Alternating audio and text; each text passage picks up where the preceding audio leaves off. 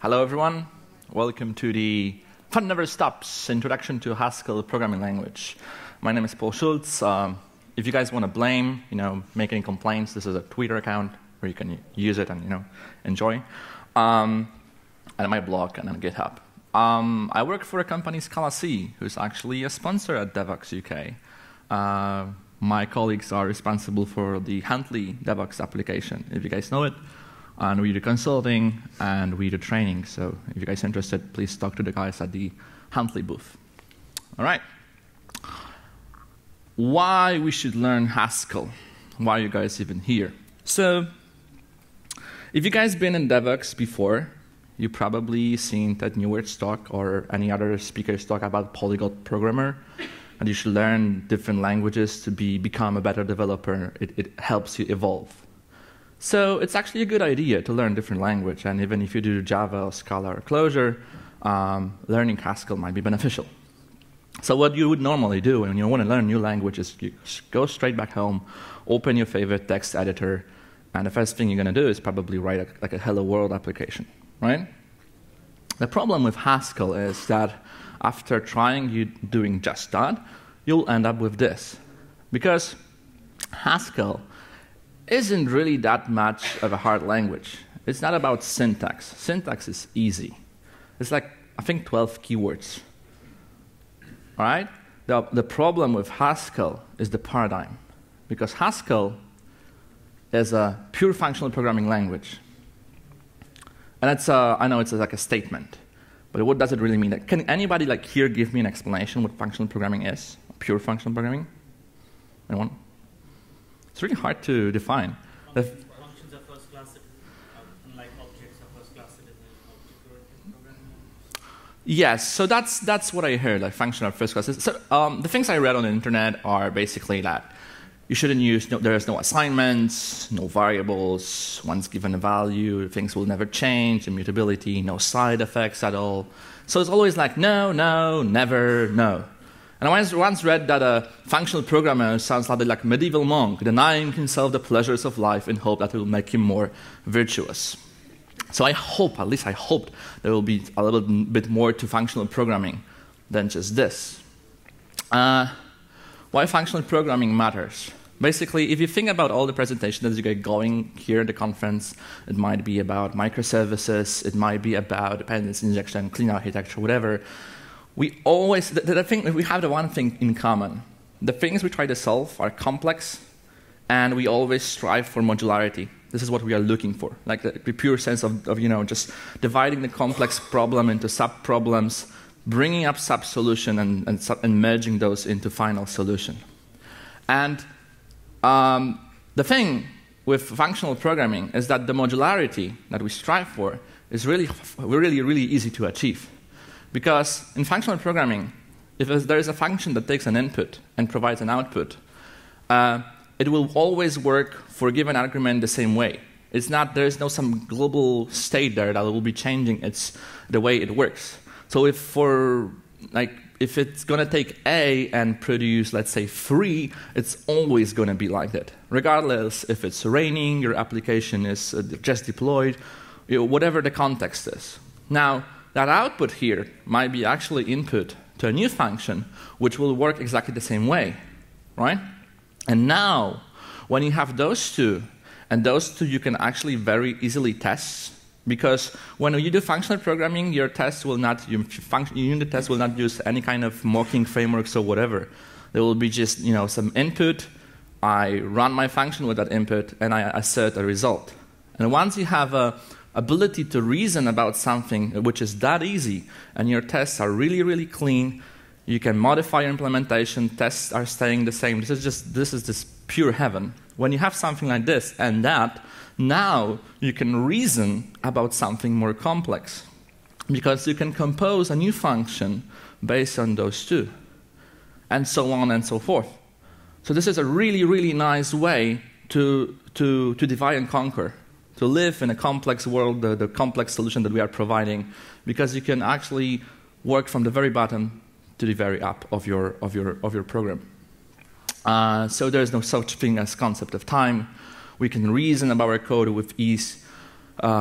and there's the cool thing about implementation. If you reason about your code just like that, sometimes writing an implementation is basically just by following times. I have only 50 minutes to do it, but there's even like an Emacs plugin for Haskell where you basically provide a definition of your function. So what is the input and what would be the output, and the plugin, the mode will actually give you all possible implementations that you can have. This is better than Stack Overflow. It's just and there it is. I don't have time to go over all of those points, which are really interesting.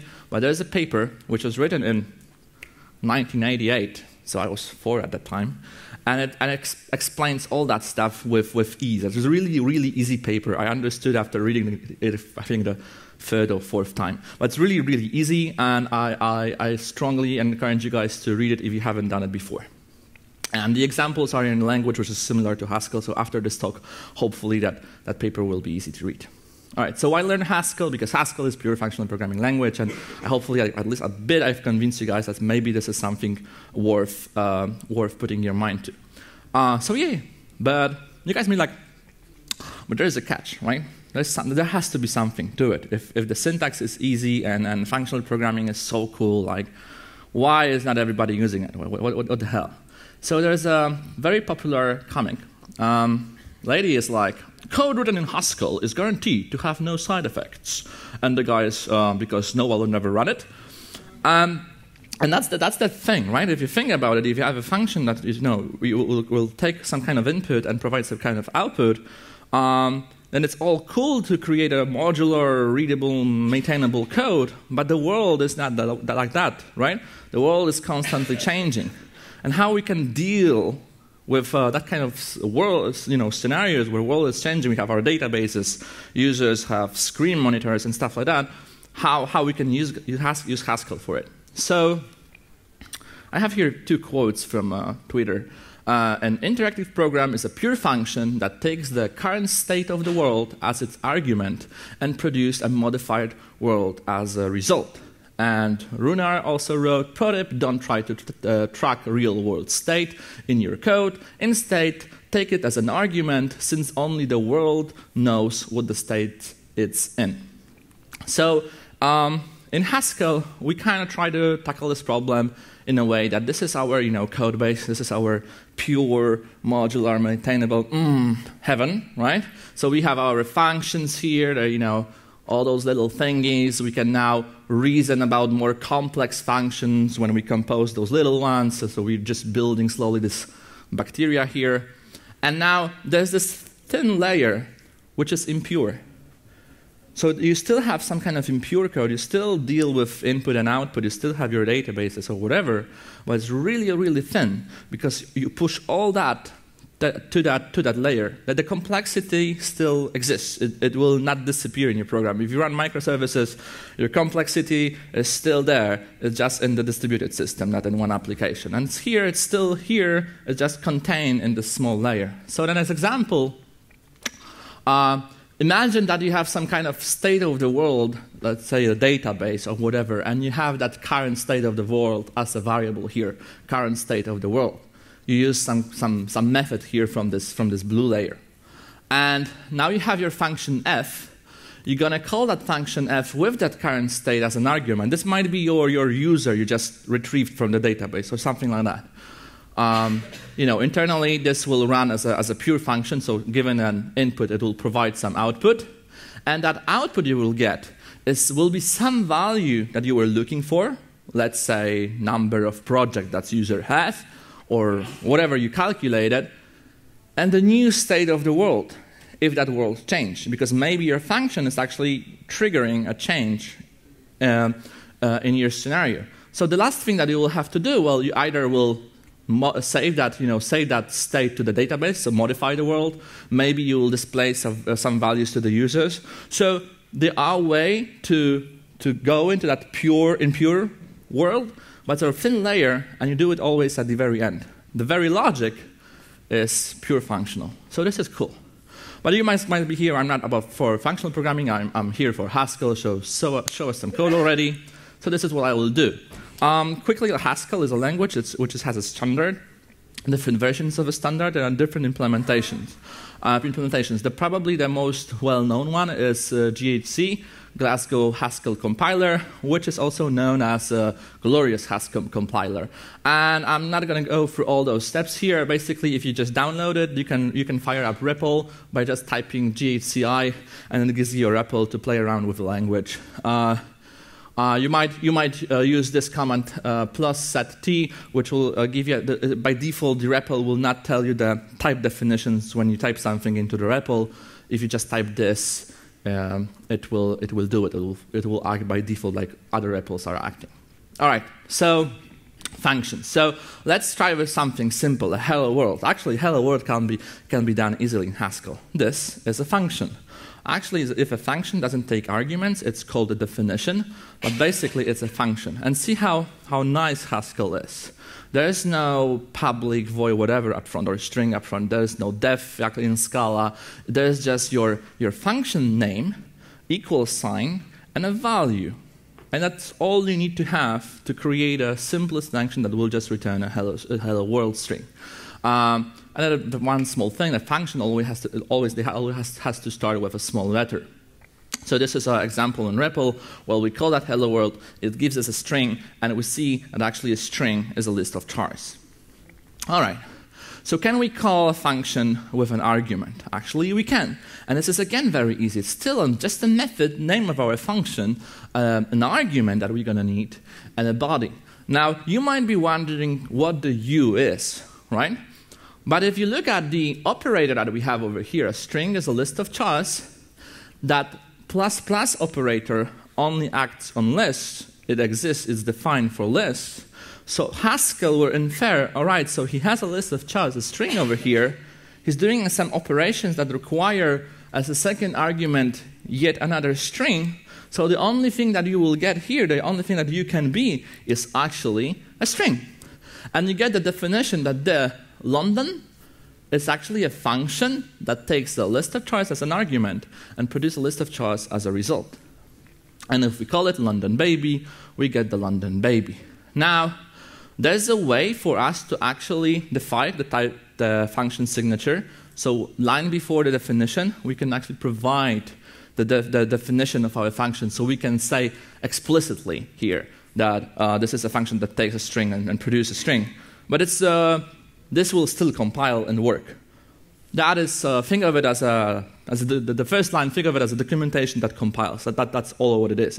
It's mainly for readability purposes. All right.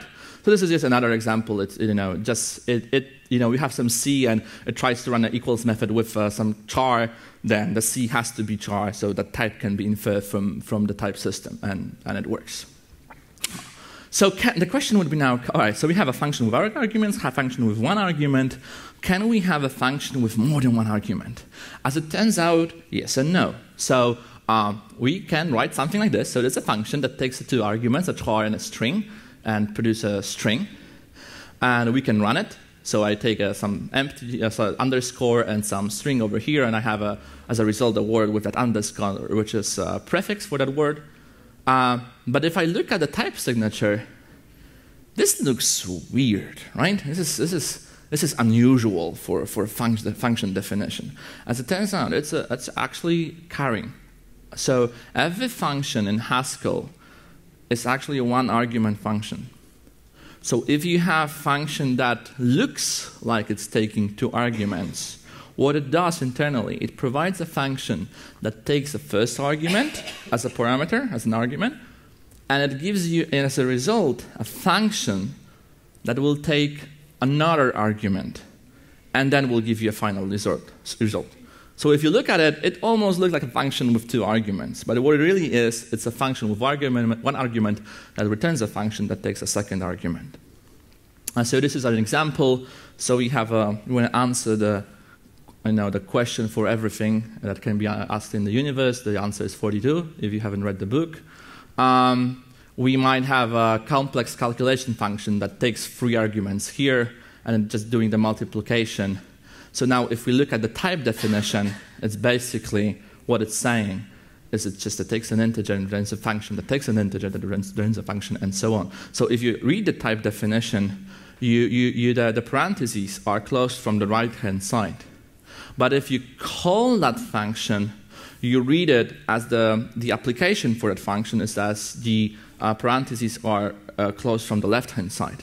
So if you have a complex calc 10, 20, 30, you first apply 10 to the first function that returns a new function, that you apply 20, that returns yet another function, that you apply 30, and that gives you the final result. All right? All right, so we have already seen some types like chars, integers, and booleans. There are other types built in.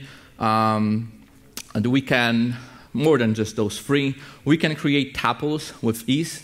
Creating a tuple is easy. You just put parentheses and provide your values, and there you go. We have a false and some is-it. Then you get a tuple of a bool and a list of chars.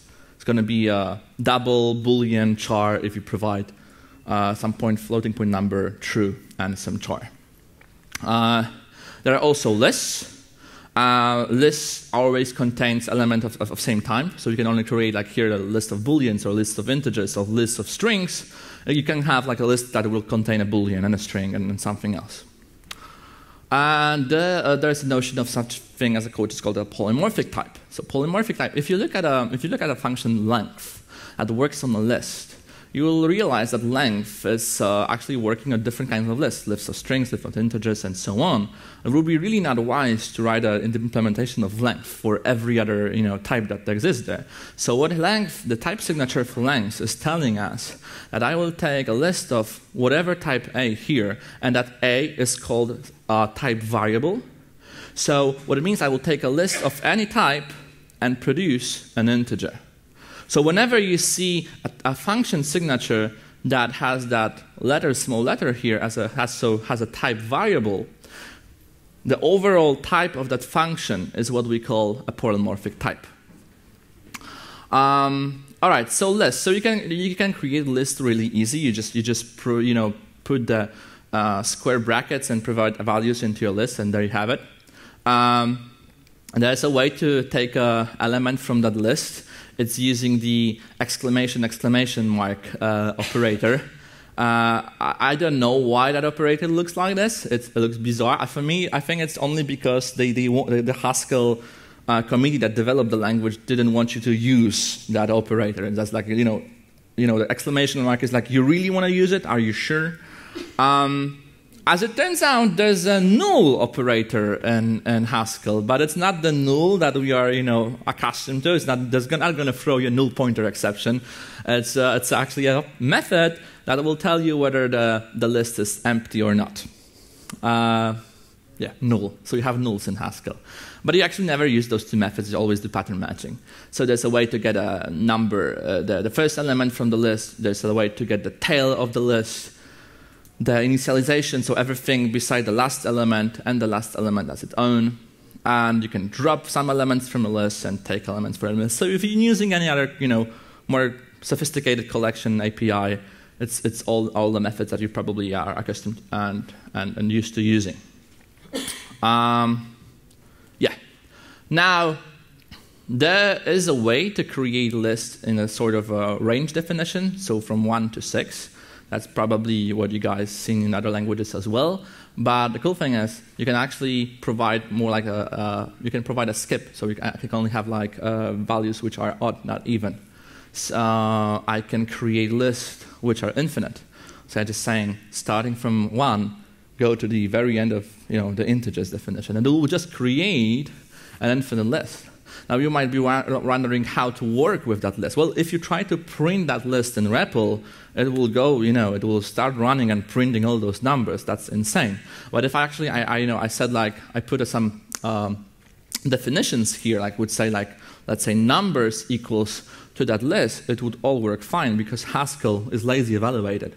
So it will not start calculating the list of its own. It will just keep the definition, keep the recipe of how that list is defined. And if you're actually going to use it, so for example, print it in the REPL, then it's going to start to try to calculate every number in that definition. But you can take 5 elements from it, and it will give you the final result. There's a nice method called cycle, and we're going to use that in examples in a moment. So probably it is self-explanatory. You provide an initial list, and just it cycles that elements from that list to the very end. and you can also cut it as we did it before. There's a way to create just elements with one value, and we cut it as well. And there's a cool feature which is called list comprehensions. So the declaration, if you ever read mathematical papers, they probably look similar. So the way we read it is that we created a list which will be generated as a 2 to the power of x, such as this pipe, you read it as such as x is derived from some list. Here the list is from 1 to 5, and it gives us the result. Now, so you might, for example, the argument that you will get here after this arrow is a list. So it can be any list, so it can also be an infinite list, one more time. And as I said, this will be lazy evaluated. So this definition of a list will also be lazy evaluated. So only when you will actually try to do something with that list, it will start calculating the definition. Here we are just taking the very first 7 results. You could also use more than just one variable here. So I've used an x and a y to create a list of tuples. And also, you can use those variables here that I've defined an x. I can use x in definition of a second variable. So I can say like x goes from 1 to 2, but y goes from x to 2. And this will shrink the values from the generated list. There's also, before I go into this definition, the one thing I should mention, normally the functions that you call are prefix. So you provide a name of a function and then you provide an argument, right? But if you put those names in the back quotes, then you can use them as an infix operator. So I can, for a readability, I'm here saying like x modulo 2. So I can provide an expression. It's going to work a bit like an if statement. All right? So it will be still generating x's from the list I defined here from 1 to 7, but I'm saying I'm only interested in integers which are even. There's also method zip, which you probably guys seen in other languages as well. So it goes element by element from 2 lists and creates a tuples and a final result. But you can run it on infinite lists as well. This is this visualization of how lazy evaluation works. So string over here is a list of chars, right? Cycle from 0 to 1 is an infinite list. But this will all work. It will not run forever. It will not try to evaluate cycle to the end of eternity. What it will do, it will take just A and the first value from here, so 0, B and 1, C and 0. And since there are no more arguments in the first list, it will just cancel the further execution. And we have our final result. Zip with looks the same way as zip. Only thing that it does is different. Is it takes another argument, which is a function that will be run on those tuples. So think of it, it runs like a zip, but it also, after those things are zipped, it will run that function on the pair. So here I'm just adding 1 plus 4, it should be 5, it is, and 2 plus 5 is 7, and so on. Awesome. Now classes. And you might be thinking, oh, finally, something I'm used to, right? But it's not about, our classes that we know in from object-oriented world. It's about type classes. So type classes are a concept which in Haskell they are built within the language. And in languages such as Scala, that notion of a type class has to be actually built on top of some other language syntax. In Haskell, type class is part of the language syntax. So what is a type class? If you think about type, what type really is? Type is basically a set of values, right? If you have a Boolean, and it's a set that holds value true and false. If you have integers, then basically it's a set that holds all the integer values and infinite number of them. So type class, it's also a set. but type class is a set that holds types. So what it does, a type class, when you have a type class, and I will show you examples in a second, but the very definition is pretty simple. Type class gives you some methods, defines some methods by name and a signature, and is saying, listen type, if you want to be a member of my club, that's okay, but you have to provide a body to those functions. Here is the application form, right? Here are some definitions, and you have to provide implementation for that function, for those functions. And if there exists that definition, so we call it a type class instance. So if there's an instance for that type, defined for that type class, we say that this type is a member of the type class. So this might sound weird. Here is an example. So there's a simple type class which is called equals. And equals defines some methods like, equal sign and not equal and well, pretty much it. And order provides a ability to see which type is bigger or smaller. There's a show which takes a type and produces a string. And there's a read that for even string will produce that type. So let's see how that works. So integers in Haskell, they are already members of an equal type class. They are the members because they are defined as members of that type class in the language. So that's why, because they are the members of the type class equals, they can use the equals sign. If you create your own type and you want to use that equals sign, we will have to make that type a member of the equal type class. The same goes with, so Boolean is, for example, the member of order type class. You can run, so here I'm calling show method on integer. And since integers are also members of show type class, this will produce a string. This will produce a string representing that integer. And we concatenate it with another string. And the read, as you remember, takes a string and provides us a type that we are interested in. So we provide a string, and read that string will give us the integer. So it's going to be like 5 plus 10, and it will give us 15. Now, if we run it just like that, if we run it, read and provide string 5, the Haskell will say, like, I'm not happy. The compiler will say, I cannot compile it. Why? Because as you remember, read method takes a string, but it's a polymorphic type. It provides something of type A. Here, it could derive that information. The type was inferred from, because it was, so whatever was actually calculated here had to be running with an integer, right? So whatever we had over here had to be an integer. So it knew that the A in the type signature is going to be an integer. But here we are not providing that information. So he will complain, I'm not happy. What we can do, we can explicitly say what type we are interested in, and it will work just fine. So, so when we have a type classes, now there's a trick that we can use, which is called a class constraint. So class constraint so type classes are like basic concept in Haskell. They are used all the time, and you will see it in a second.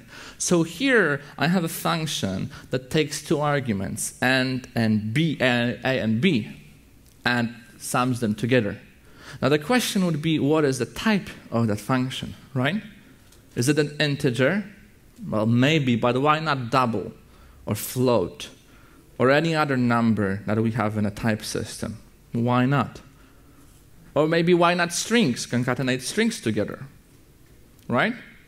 So the type definition that we're going to get is using something we call a class constraint. And class constraint is using type classes. So class constraint is this thing over here.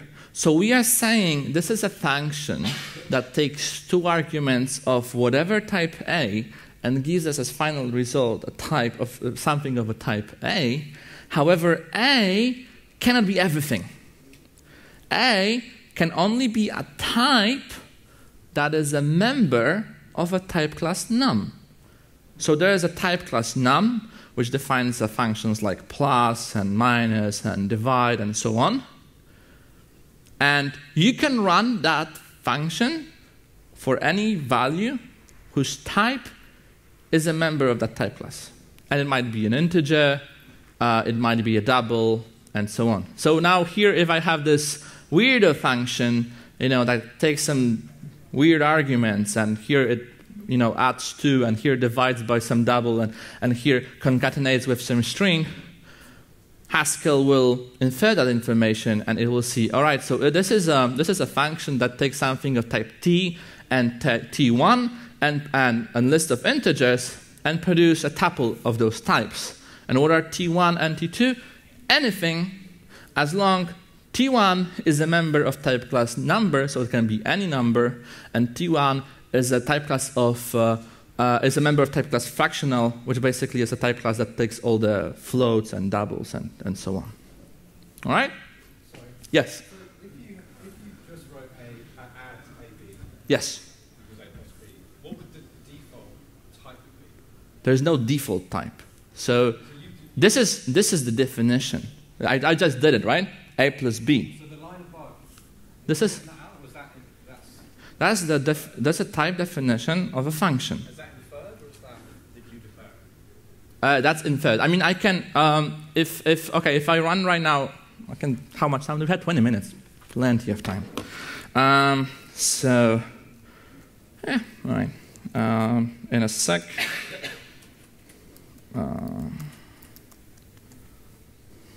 Give it a sec. Oh no. Okay, that's good. So if I say add AB equals A plus B, right? Like that? Sorry, if you apologize, so I should probably set it. So that all the definitions that you guys saw is they will work in a source code. If you run in a repo, you have to provide this let instruction at the very beginning.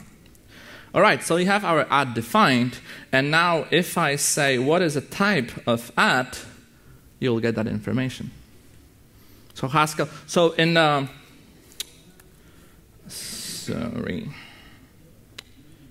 So here I've put that definition explicitly, but it was just for readability in the slides. I could delete that first line, and Haskell would infer that type definition. Because of the plus.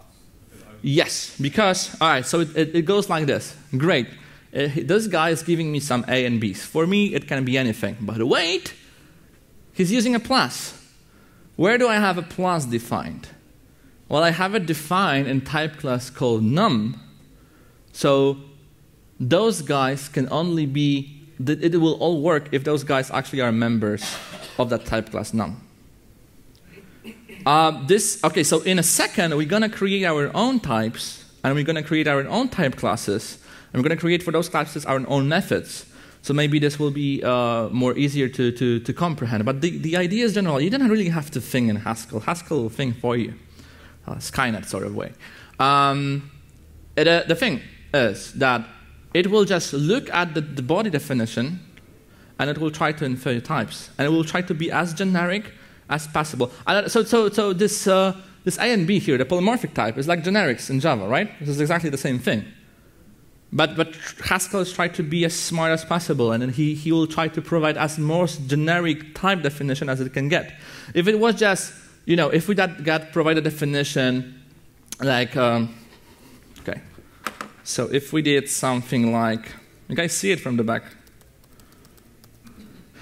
If we do let something A equals A, and we're going to try to see the type of something, then Haskell will tell you, well, this is a function that takes something of type T and gives you a T.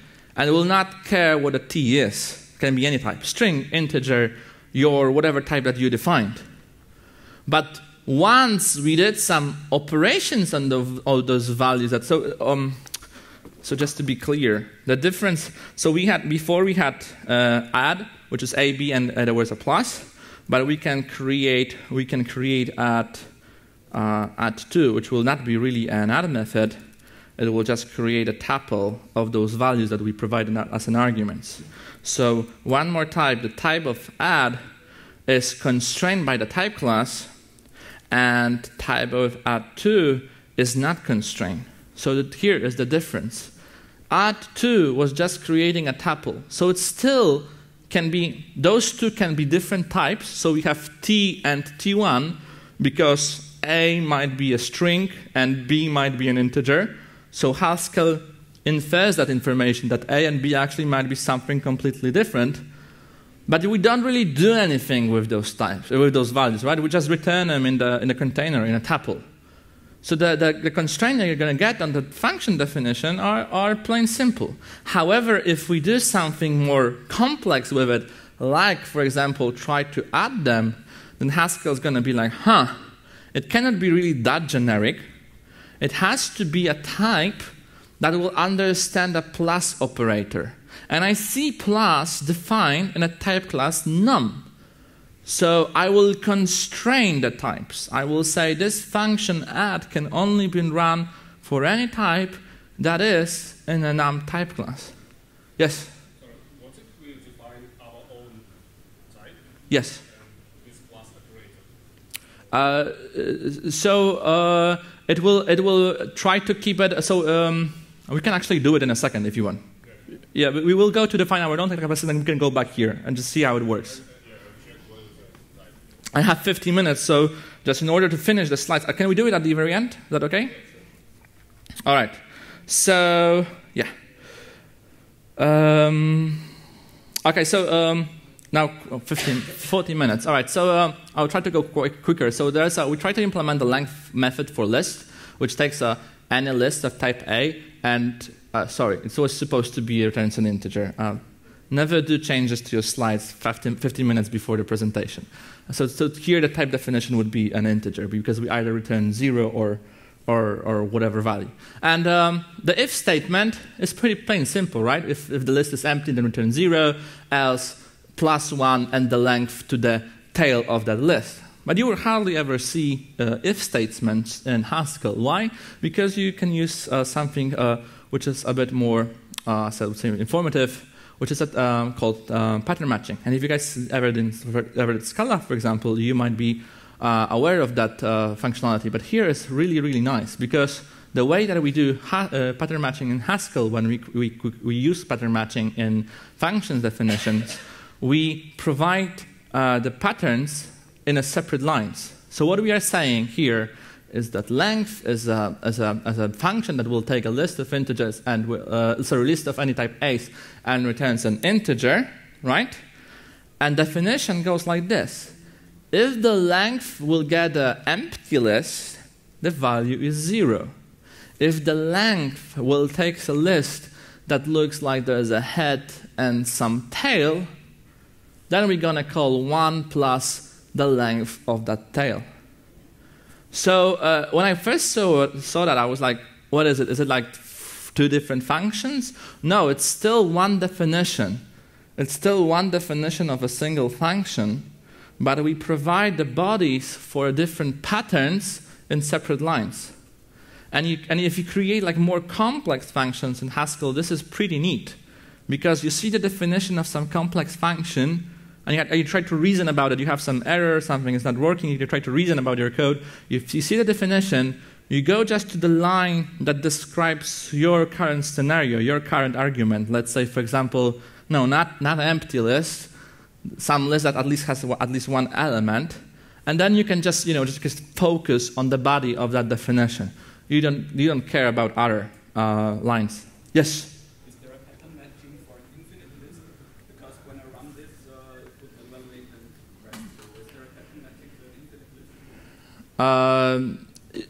Yes, it will work on infinite lists, but if you try to run length on infinite lists, it will go forever. I don't know what you mean by. So now, for example, I could say if it is an infinite list, I would return -1. So is there a pattern matching that says, oh, it's an infinite list? I don't know because infinite list is basically built like a linked list. So list definition is you have your element. So that's one thing, the first element of the list. And the second argument is the rest of the list, the tail, right? So this is what you can do. So you will get that information. So you cannot actually understand what's next, because to see what's next, what that XS is, if it's still some other list or maybe an empty list, you have to go recursively till the very end. So I don't think that you can, from pattern matching, derive the information whether the list is infinite or not. But it shouldn't be really a problem, because if you do Haskell, you don't really care about whether it is, because you sort of live in this environment where everything is lazy evaluated. It's going to be run when it's actually needed. So if we had that if statement as well, and if you, for example, had a Boolean expression in that if something, and you have something and something else, and if that second function will, okay, not like a good example, but basically you live in a world where everything is lazy evaluated, so you don't really care about it that much. You just know that this if you run length for an infinite list, it will just run for eternity, because you're trying to calculate something that is infinite. I don't know if you guys heard this story. There was a company in the 90s. The management, they thought it was going to be a good idea to evaluate developers. Sorry, it's not here. So pattern matching for concrete values as well. You can do if programming is Java, good, Haskell, even better, other language. And you can do pattern matching here from. I'm just saying that I'm not really. So I have a tuple from some values, and I pattern match against that tuple, but I'm not really interested in the first and the second. That can be anything. I'm only interested in the value y, because I want to return a second value from that tuple. I could provide here also an x and a z, but since I don't use them here in the definition, I can just use underscore, just pointing to somebody that will read my code in 6 months that we are not really using those two values. We're only interested in the second one. And that's my story from the 90s. That company had a management, and they want to evaluate the developers. And the idea was simple. The developers were supposed to were receiving a mail on Monday, and were supposed to contribute a report at the very end of the day saying how much lines they added to the code base. The sad thing was that that day, the evaluation started, the main developer, like the senior developer, the management knew this is the guy we need to have in our team, because everything will collapse if he leaves the company. That day before, he was actually doing some refactorings, and his first report was, I deleted 2,000 lines. So they understood this is really not a good idea. But let's imagine that we live in that company and we have to implement that method. So we have a method that takes a number and provides a ranking. So it will give you a number of lines that we provided, and it will give you a rank. So we could do pattern matching, but there is also other way to do pattern matching, and it's called guards. I'm in London, so I added this slide. So this works differently. So there's no longer an equal sign here. We will have this pipe stating different pattern matchings. But what we are doing is we always evaluate a Boolean expression here. So we are saying, if lines are bigger than 100, then senior developer. If between 30 and 100, then regular. If between 0 and 30, then junior. And if minus 0, then less than 0, then you're a hacker. Congratulations. The developers were confused because they didn't know how to evaluate lines. So we added the 3 arguments, added, deleted, and modified lines so they can provide that information from Git repository. But here, we are not using added, deleted, and modified. We still keep that definition. So you might be wondering what the lines are, right? Because here we had that as an argument. Now here we have 3 different arguments. So where that comes from. And we can provide something which is like a where clause that defines what lines are. So if you ever written anything in Scala, you have a function, right? And that function, you want to use some inner function in it, right? You might be doing like a private function in the same hierarchy, but since that private function is going to be used only in this function over here, normally what you do is you define that in the body of that function. And this is a bit crappy because you have the main function. You want to read what that function does, but then first you have to go through that definition of that inner function. then at the very end you have the body of your own function, so the thing you are really interested in. And it's from the readability point of view, this is a bit messed up. Here I think it's a lot nicer because I have a method here, function rank me, and there's a body I can read and reason about, and if I don't know what lines are, or any other private method that could be defined here, I just go to the very end and I have that definition. For me, it's just a little bit more maintainable. Okay, 6 minutes, so I have to move on quickly. So we can create types by basically aliasing. So I think that's self-explanatory. I can move on. And we can create something which is called data declarations.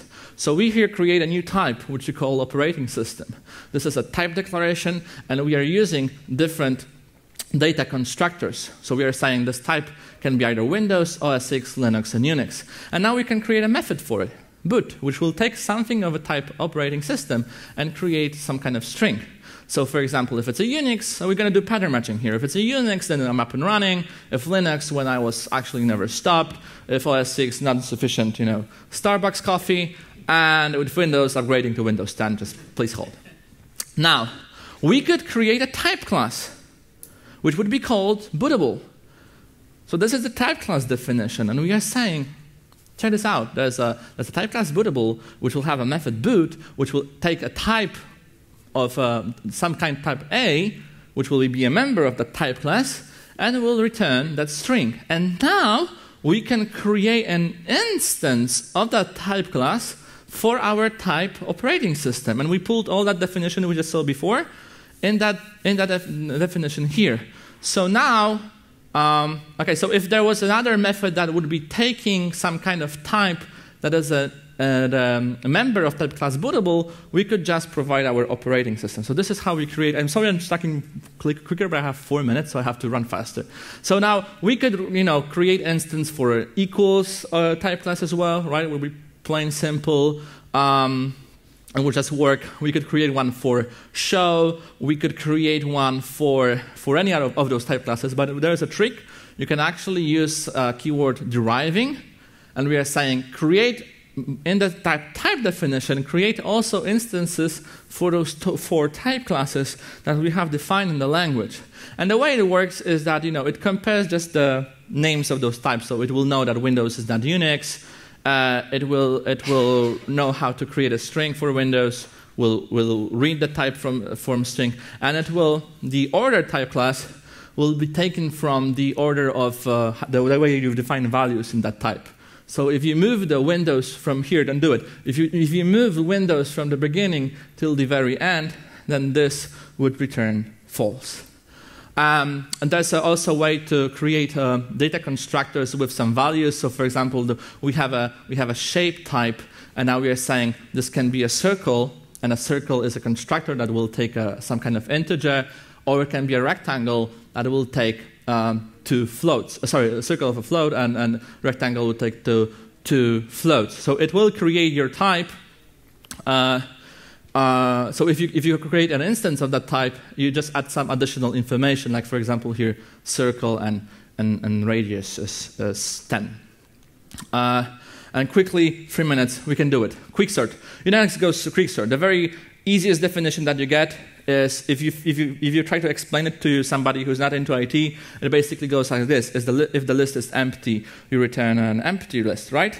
If it's not, you take the first element, you put it in the middle, you take every other element in the list, and everything that is smaller, you put it on the left, and you do a quicksort on it. Everything that is bigger from X, you put it on the right, and do a quicksort on it as well, right? That's the definition of the most basic, stupid quicksort implementation. And I'll just, in 2 minutes, I'll try to show you how expressive language Haskell can be. So this is the definition of a quicksort in Haskell. This is exactly what I just said a second ago. If it's an empty list, return an empty list. If it's a list that has some element and a tail, then put that element in the middle, take everything that is smaller and run quicksort on it, and take everything that is larger and run a quicksort on it as well. What does it mean to be smaller? Where it's an every A from tail that is smaller or equal to X, and larger, that's everything from tail that is just basically larger than X, and it just works. Now, you guys been in recruitment processes before, right? You've seen FizzBuzz. If you guys haven't seen it, it goes like, you go from 1 to infinity. If the number is divided by 3, you put fizz. If by 5, buzz. And if it's divided by 3 and 5, then you could put FizzBuzz. And you suffered probably in the job interviews. Now you can actually do it a lot easier in Haskell. And this is like, for me, this is the pure expressiveness of the language. So we create a pattern here. So we're saying fizzes are basically happen every other third occurrence, and buzzes will have every other fifth, right? So now we can create a pattern. The pattern will zip fizzes and buzzes together. So if you try to read that pattern over here, I'm taking only the first 16 elements from it. It's empty, empty fizz, empty buzz, and so on. And at some point, there's a fizz buzz here. And now to have our final result, all we have to do is we have to combine that pattern with an infinite list of integers. What combine is? Well, if the element of the list is an empty word, then just return a number. If it's not empty, then return that word. And you have FizzBuzz. And it works. And if the recruiter will tell you, now provide me a bar, which will happen every 17th element, what will you do is you will just add one more pattern, zip it, and it works. I don't have time for questions. However, I'm going to be around. So if you guys have any questions, please come. The person who asked about the operator, we can try it in a second. But I'll just have to leave the room for the next speaker. Thank you very much.